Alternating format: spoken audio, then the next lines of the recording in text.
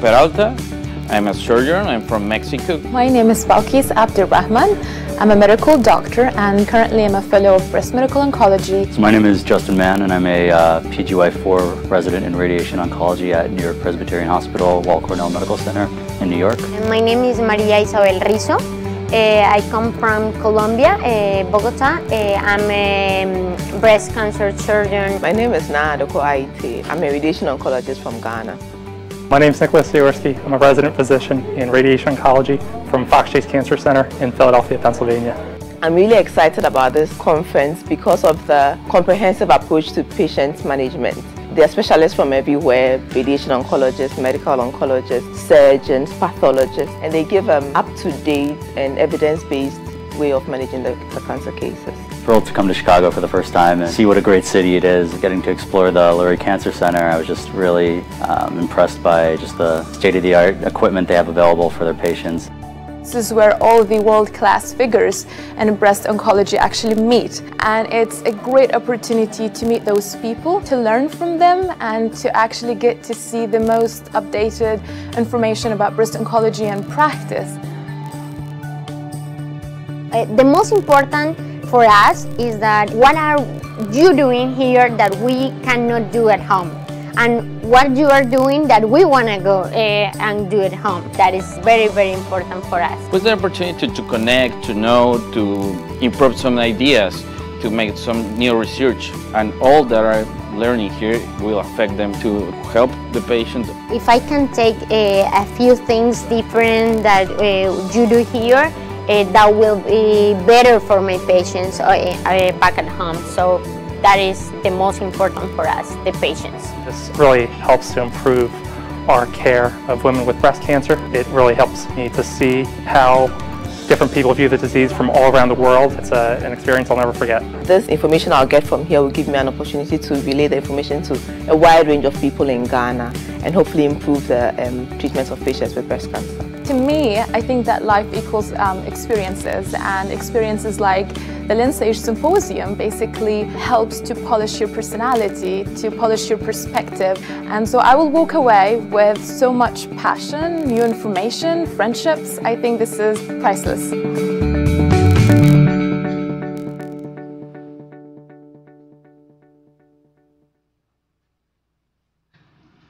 Good evening.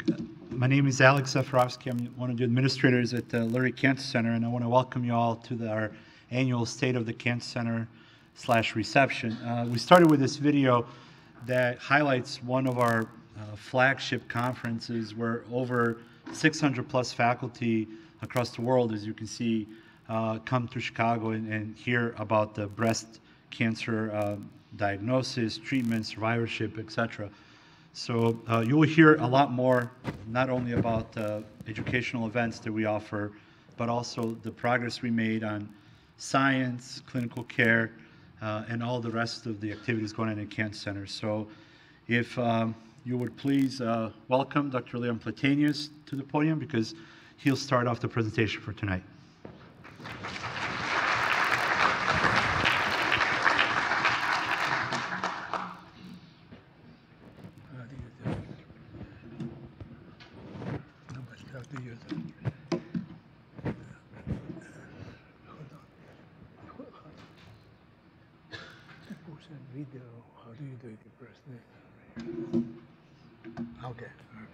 Okay, good evening. Thank you so much, all of you, for coming here today.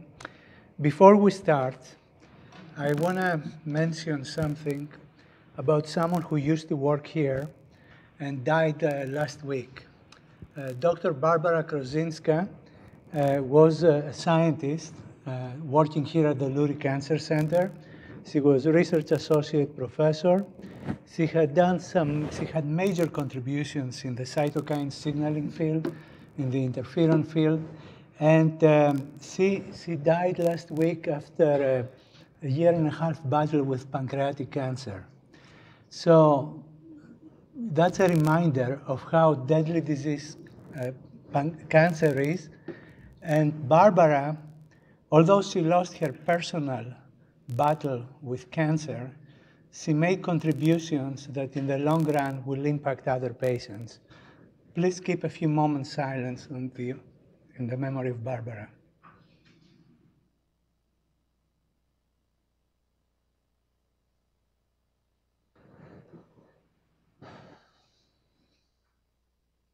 So, as we start this, I want to thank you. I want to thank everybody in this room. I want to thank everyone, our staff, our physician assistants, our nurses, our scientists, our volunteers, our trainees, our therapists, our NMHC leadership, our university leaders, health system leaders, physicians, donors, the NCI. Thank you all. But most importantly, thank you to our patients who are fighting cancer with courage and dignity and inspire us in our efforts. They are the most important, they inspire everything we do. So with that, let's get started. We're going to talk about 2018 and what has been happening and where we are going, and let's start like this. Hello, I'm Senator Dick Durbin. Welcome to Chicago. We know that cancer is a scourge across America and few families are spared. 1.6 million Americans will be diagnosed with cancer this year and 66,000 here in the state of Illinois. We've made substantial new investments in the National Institutes of Health, medical research that's supported on a bipartisan basis. But we need to do more. We need to deal with the cancer disparities when it comes to treatment and outreach and even research. That's why the Lurie Cancer Center is such an important part of the solution to dealing with cancer in the United States. I believe the Lurie Cancer Center is going to do its best to reduce those disparities, increase the research, and make us a healthier nation. So Senator Durbin, as you all know, is a strong supporter of biomedical science, and it is an honor to endorse our efforts. So we have a program that we do every year. We go through people and awards. Then I'm going to go over science and education, clinical care, and then give an update on the network, the Northwestern Medicine integration. And we're going to start with people and awards. And I'm going to ask Alex to come here and we'll start this. The People and Awards is a tradition that we have to acknowledge the efforts of people who have a major impact in the Cancer Center. These are people who work in the Cancer Center or are sometimes outside the Cancer Center. And the first two awards are external to the Lurie Cancer Center. So the first one goes to Heather Campbell, Vice Dean for Finance and Administration at the Feinberg School of Medicine. Heather has helped us in many ways. We are very excited that she was promoted to this position, and honored to offer her this award. So, Heather, you can come up.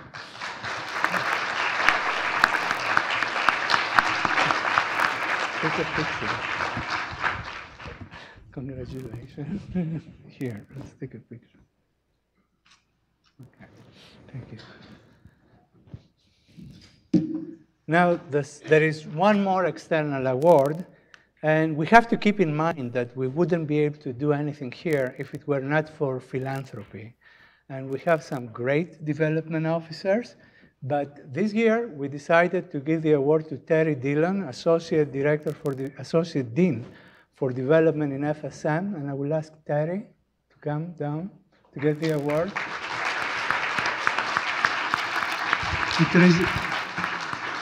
It is a real pleasure working with Terry, and I'm not the only one who feels like that. Our donors think so, and that's why we're doing well. So, Terry, congratulations.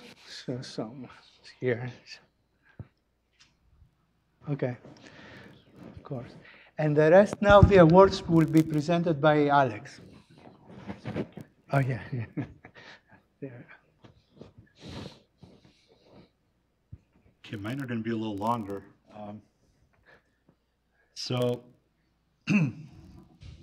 Maybe keep the suspense. Maybe I'll talk about it a little bit and then show the picture. So That'll take forever, you know. It could be anybody. You know, look under the chair. So this first person actually started working in the cancer center all the way back to 2000, when she came from this other place on the south side that also, I guess, does cancer stuff. She initially worked on, you know, grants and everything, but as the cancer center grew, she basically grew with it. So the most recent role for her was really being the liaison with our HR department, because there's several different, you know, obviously staff and scientists and international students and so on and so forth. So really 18 years of service to the Cancer Center, and she will actually hang it up because January 5th will be her last day she retires and wants to spend time with her granddaughter. So the first awardee on my list will be Anna Wright, if she's in a room.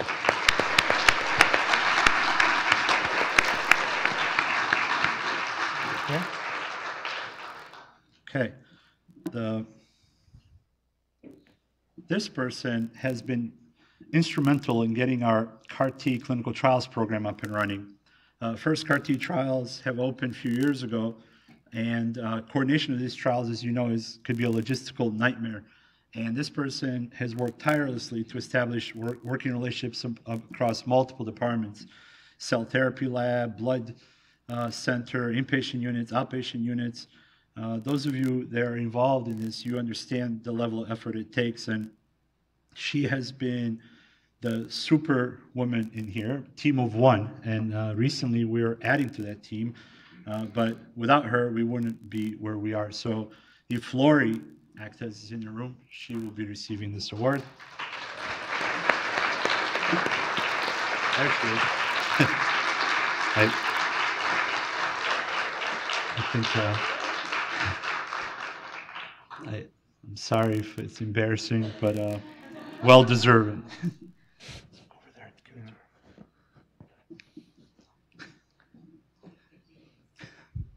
Congratulations, that's great. Thank you. Okay, this next person, on paper it says that she's our webmaster, but in real life she's so much more. She helps with the website. She owns the website. She designs graphics. She's a photographer, as you can see tonight. She can also video, and she's a historian. She's a problem solver. Whenever you ask Victoria to do something, she never says no. She always says, "I think we can figure this out." So next one is Victoria.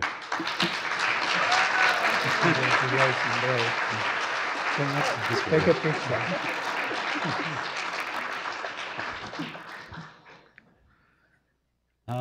I don't think this next person's here. I was trying to look around, but this next person is one of the first people that I have sort of met when I first got this role, and she basically runs over 80 different accounts that we have in our philanthropy database, both on university and healthcare side, and I can tell you that you cannot possibly lose a single dime because of her attention to detail. So I don't think she's here, but Sandy, who has been with us for a long time, also is in the room.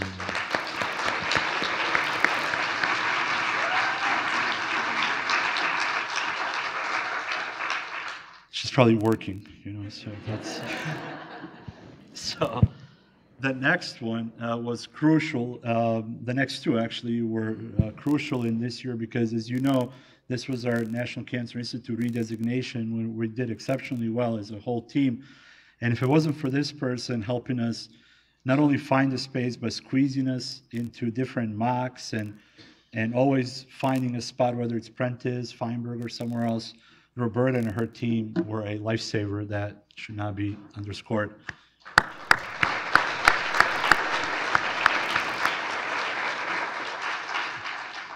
And this one, where I think maybe Leon will take some credit for the next person, because even when we go to other NCI centers, they mention when they came here for the review how great the Greek food was when they came here.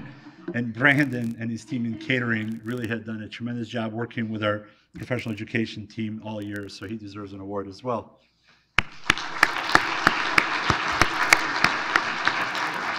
Yeah, they have events in Prentice, I think, tonight, so they couldn't come. And last but not least, and this person is here because I saw this person earlier. I'm not going to say gender, I guess. It's suspenseful. But but after we were able to achieve that exceptional rating that you're aware of, and actually if you look around this building, you'll see these, I don't know what they're called, but banners, I guess. They're laying up there that says rated top cancer center nationwide. And not only those things, but also big conferences like ASCO and ASH and all these different campaigns that we're trying to launch to improve our reputation score, because currently we're number 12 in the U.S. World News Report, but we're not really happy with that, and we want to be in the top spot there. And the person that works on this tirelessly is Andrew Huff. So if he would come up.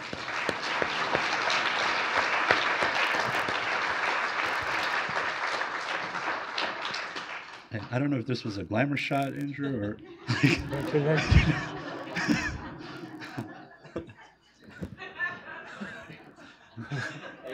Thank you.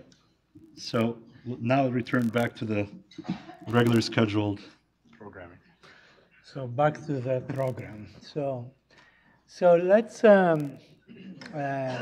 we also want to acknowledge some people whose efforts really impact the Cancer Center.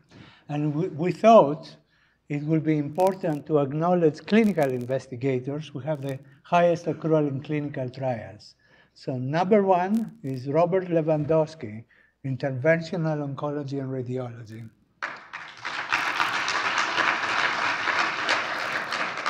Number two is Mark Agulnik. Mark, you're around, I've seen you. Mark has been tremendous. Number three is Aparna Kalyan, also from Himonks. I don't see her around. She has been a big surprise, actually, that she made it to the number 3 spot. Number 4 is Jeff Sossman. Jeff, thank you for your effort. Number 5 is Yang Che, Himonk also. Number 6 is Deva Mahalingam, also from Himonk. Number 7, Lisa Flaum, Himonk. Number 8, Rimas Lucas, Neuro-Oncology. Number 9, Daniela Matei, Gyne-Onc. And number 10, and we will have to stop at 10, is Mary Mokehi, Himonk. So these people made a huge difference. And trust me, number 11, 12, and so on did great too. But we had to stop somewhere. So I also want to acknowledge other people who play a key role in our clinical research efforts, clinical trials efforts. Here you can see the disease teams that we have. And this is the place where trials are prioritized. And these people had more than 80% attendance.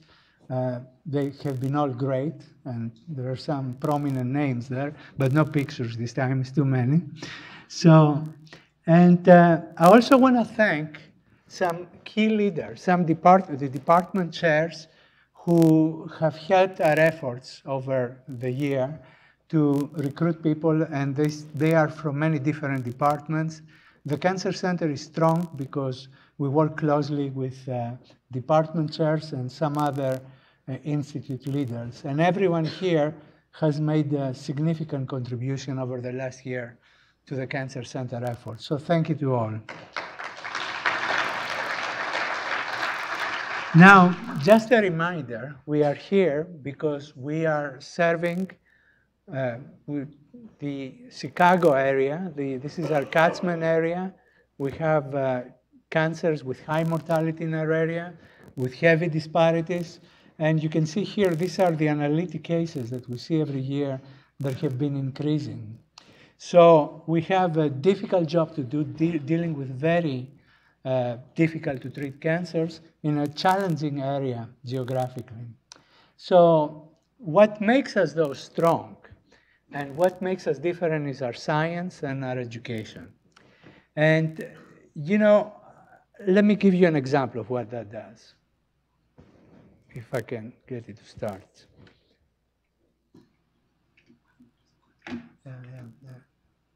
On the Medical Watch, research. In the quest for a cure or even an option for therapy to conquer cancer, there are researchers working tirelessly and patients willing to try anything to survive. Meet Melanie Moreno, a single mother who on her birthday 5 years ago got quite a surprise, a breast cancer diagnosis. Obviously fear. I was nervous. Melanie took all the required treatments, yet after she was finished, her cancer had actually grown and spread in her lungs. It seemed like no matter what I was doing, it wasn't enough. She came to Lurie Comprehensive Cancer Center, where they offered her the chance to be in a clinical trial, testing 2 immunotherapy drugs already approved to treat lung and melanoma cancers. Immunotherapy drugs work by different mechanisms to help the body's immune system fight and target and eliminate cancer. For 2 years, she got infusions of the immunotherapy drugs, while doctors monitored her disease. This is her most recent CT scan on the right after almost 2 years on the clinical trial, and all of those lymph nodes have shrunk or nearly disappeared. And I'm still here. So it is really remarkable what modern science has done. These immunotherapy trials were only in the lab a few years before. We could not even think that this could come to be treating patients with responses. And it shows the power of science and the impact it has in saving lives. It's truly remarkable. And we are making an impact. What we do in this cancer center is that we have exceptional basic science that we work to translate to the clinic, and this has an impact. Here are some examples of faculty who have national leadership positions. Leo Gordon co-chairs a large ECOG study that will redefine the way we treat Hodgkin's lymphoma, and Daniela Mattei, the same thing for uterine cancer, in the chair of GOG. And let me give you an example of someone who unfortunately is not here tonight, but also reflects this impact. Good evening. My name is Olga Frankfurt. I'm a leukemia and transplant physician. I'm a co-director of leukemia program at Robert H. Lurie Comprehensive Cancer Center, and I also run adult umbilical cord blood transplant at Northwestern. In the last year, 5 new medications have been FDA approved for treatment of acute leukemia. In contrast, in prior 40 or 50 years, there was only 1 drug that received an FDA approval. It is very exciting and humbling to be part of such development, as Northwestern have been involved with every single drug that came to clinical practice today, and we certainly are involved with many more clinical trials that are ongoing. So 5 FDA approvals in acute leukemia. Every single one of them changes lives. And here is a group of 9 drugs, and you can see investigators who participated that got FDA approval, and our investigators played roles, either leading roles or they were major participants, showing that how what we do here changes the way we practice medicine. But this will never happen if we didn't have strong basic science. There will be no clinical research, there will be no clinical practice if it wasn't for basic science. Basic science, unrestricted, imaginary basic science, is what defines what will be ultimately, years later, clinical research and clinical care. And I'm going to describe a few examples here of major breakthroughs that have come from the Lurie Cancer Center that will be at some point, I'm confident for most of them, there will be new treatments for cancer patients in the future. And let's start with this gentleman, Marcus Peter, who defined a new pathway in the cell that kills cells. And you can see a quote he gave in an interview in the news. It is like committing suicide by stabbing yourself, shooting yourself, and jumping off a building all at the same time. Now think about it. If you stab yourself, then shoot yourself, how are you going to jump off the building? But in this case, it really happens. This is an amazing, powerful control system within our in our genetics that, you know, when it gets activated, it can kill cancer. In the future, modern cancer treatments may use that. Another example is, a more clinical example is breast cancer gel treatment. And this is Sima Khan again, all over in the news about, and here is her quote, "It's a way of delivering the drug to the breast and protecting the rest of the body." You know, drugs have complications. She has defined these gels that, you know, could also become a mainstream treatment in the not so far future. Then we have work in cancer stem cells. Huiping Liu is a junior investigator here. By the way, Marcus, I just noticed Marcus here. Marcus, are you there somewhere? He's wearing that. He's trying to avoid killing himself. So he's and here is what he said in an interview, actually. I'm very passionate about understanding cancer stem cells or targeting cancer stem cells. That is really, I feel, not only a passion, but also a mission. The mission is to find a cure for cancer and also stop cancer. The reason I actually pursue medicine is because my middle school teacher who died from leukemia. You see, people get driven by personal experiences. And that's an example of, she has done some amazing work published in Cancer Discovery, and she says she was driven by her teacher who died from leukemia. But talking of leukemia, we have like a world-class group here, really, that is unparalleled in cancer epigenetics, and that's the group of Alice Latiford, the chair of biochemistry, who is also director of the Simpson Query Institute for Cancer Epigenetics, and leader of our SEND program now. And here is his quote: "We demonstrated over 20 years ago that transcription elongation rate is central for cancers, but nobody had been able to control it. Now we have developed, for the first time, chemical two compounds that can." This is real. This is how breakthroughs happen. You go over the years defining basic, important basic science mechanisms, and then you translate it. And here is Ali.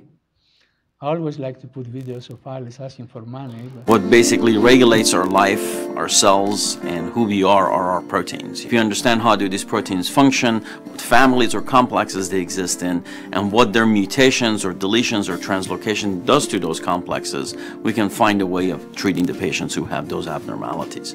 My goal is to ease the suffering of the kids who have acute myelogenous leukemia. This is a nasty disease. This misregulation of transcriptional elongation is a cause of disease in these kids. Understanding basic mechanism and biochemical processes are going to be instrumental for development of targeted therapeutics.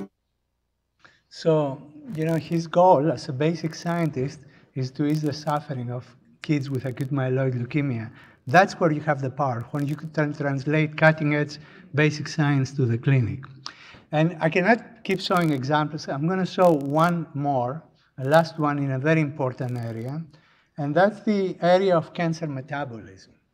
And this is an area that we are really lucky to have here, Nav Shandell, who is one of the leaders in the field. Now, this is a quote of Nav from a talk he gave at the NCI in 2018, in March. "Mitochondria are not bad actors." And here's the video of Nav giving his talk at the NCI where he discusses that. And we thought, well, maybe the mitochondria could also be that generator of ROS. People didn't like that idea because, in their simplistic notion, mitochondria only generated ROS when they were damaged. And this explained neurodegeneration. Maybe this explained heart failure, or the free radical theory of aging, and this whole idea that mitochondria are bad actors. And so one of the things we continued to show over the years was that that's not quite true, right? In many instances, we think mitochondria do release reactive oxygen species under physiological stimuli to control a variety of important transcriptional nodes, including Notch signaling, HIF, and NF-kappa B. So Nav's work is truly remarkable, and we all know that it has redefined the function of mitochondria. It has major implications for the future of medicine, like metabolism, like the whole field of metabolism has, and he's one of the leaders. So, and I will have to stop here. I will totally apologize to other superb basic scientists who are here, but that shows you, gives you an idea of what amazing science we have here at the Lurie Cancer Center. So, we have, this has, you know, we have been also growing our portfolio of funding. I just want to acknowledge we have two large major grants that were received recently, a LAPS grant for clinical trials between Al Benson and Daniela Mattei. Dave Sella, who is our Associate Director for Cancer Control and Prevention, got a very large integrated comprehensive cancer center grant that will use our network. We just submitted the renewal of our cancer prevention grant, and we have several big applications in process. One is the leukemia score application, John Crispino and Ali, prostate spore renewal that will go in, the breast spore, and a new leukemia spore that we're working together with the University of Chicago. This is actually Ali with Wendy Stock on the clinical side from UFC. So this is Alex's stuff here. So at the same time, we have a lot of training programs. We try to educate our different faculty in all these different areas. Here you can see a large number of training grants and other support we provide. And professional education is a big deal here. You can see again, that's a large Sandeep Samandi somewhere here. He has been heading a large head and neck symposium that attracts now people all over the country. And this is something that just started 2 years ago. And this is the kind of thing that impacts our reputation, our scores in the US News Report and other things. Of course, I'm not going to talk about the annual Lynn Sates Breast Cancer Symposium that Bill Gradisar chairs for many years now. This is like a big deal in the world of oncology. People from all over the world come here, and is one of the top breast cancer symposiums. And now we have Massimo also, and he is a key part of this. So this thing has had a major impact. We also have our nursing conferences. That's the highest, recently we had the highest numbers of registrants ever. Again, for clinical care, nurses are at least as important as doctors, believe me.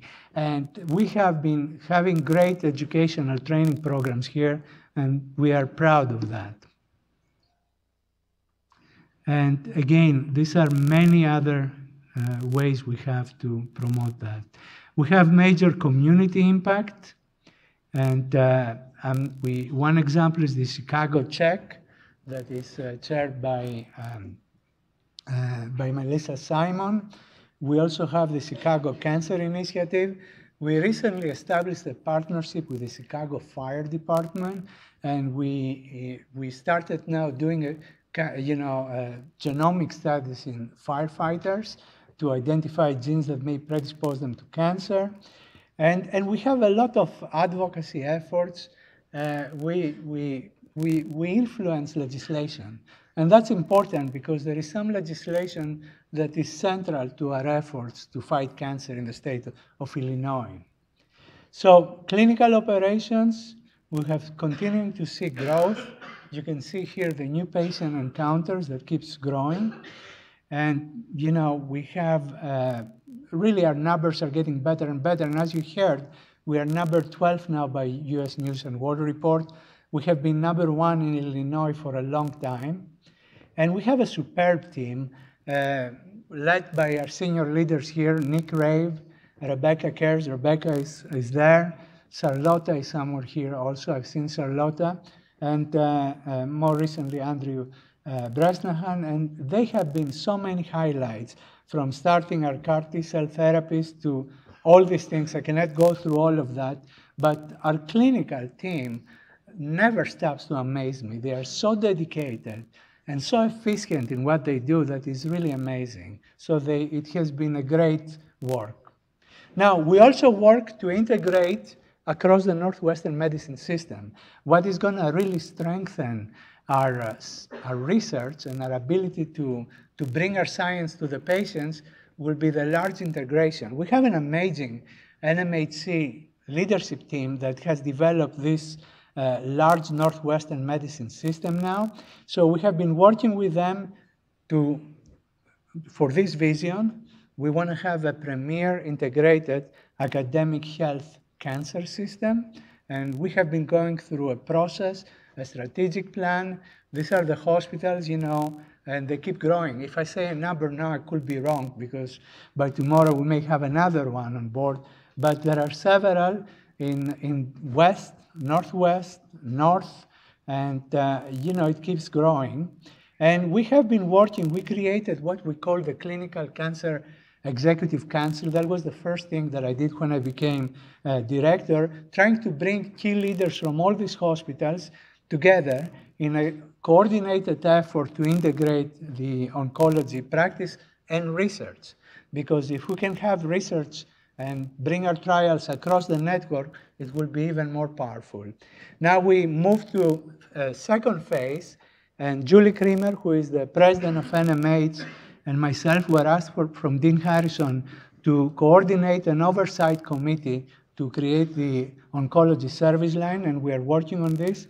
We have first 3 targets, 3 working groups where you can see the leaders here: brain tumor, GU cancer, and breast cancer. And I'm optimistic that this will happen, that this will keep advancing fast so we can have an integrated oncology service line. Here you can see our US News and World Report. Again, we started from not ranked in 2007. We went up and down. Now we have reached our highest number ever, 12.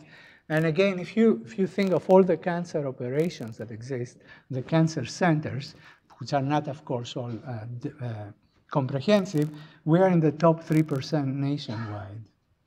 And finally, I want to just talk for a second about philanthropy. Philanthropy is extremely important to us because it allows us to use funds to get new ideas, to fund science without restrictions. That doesn't require that, we have internal review mechanisms, but we try to have out-of-the-box idea that will transform the field. And for a disease like cancer, that's what you need. You need out-of-the-box ideas that will change completely the way you approach cancer. So we have a lot of foundations that support our efforts. Over the last year, we had several remarkable events. One was the creation of the Malnati Brain Tumor Institute that had its event. We now have our Polski Urologic Cancer Institute that will be chaired, directed by Ted Safer, that will really strengthen the Cancer Center in urology. And then we have other events like the AIDS Foundation, the Cancer Survivors World.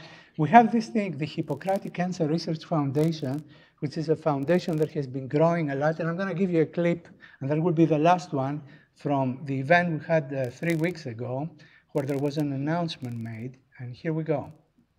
With that being said, I'm thrilled to stand here this evening to let all of you know that the Board of Directors of the Georgia Meisenberg Foundation for Charities unanimously approved a grant request led by Dr. Platanias for $2.5 million.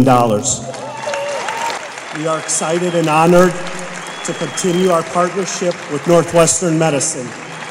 No other program of this kind exists across academic centers nationally.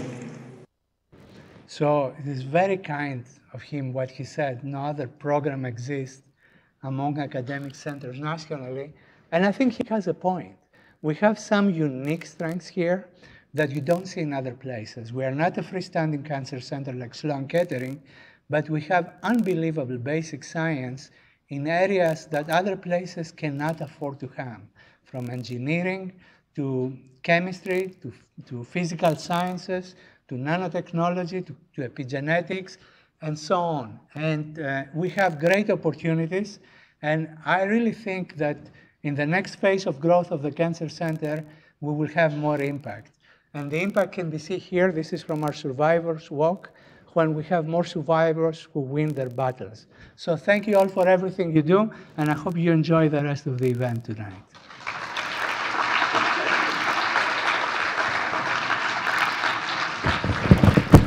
So you can go out to the reception.